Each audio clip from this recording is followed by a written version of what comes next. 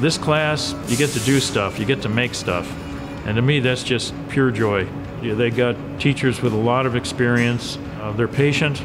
And to me, I think they're some of the best teachers I've run across in my career. The students is what makes it me wanting to wake up and come here every day. I really enjoy watching somebody learn a new skill. When somebody learns a new skill, it's going to change their life, and it's going to change the lives of countless people that they're going to teach. And they really want you to make sure you understand it before you move on to the next iteration of the class.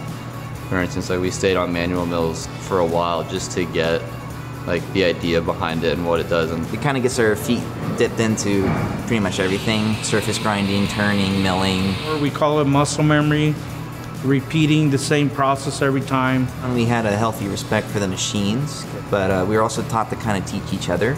If we feel like we can teach each other something, we'll go ahead and do it. And it's kind of helped form like a really good social aspect to the shop here too.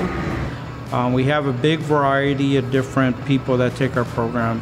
One of the things that keeps me up at night sometimes is I want to place the right student with the right employer. It's a place that I retooled my life, and it means a lot to me. I can't even say it. But this is what we give to everybody else. And what we have is incredible.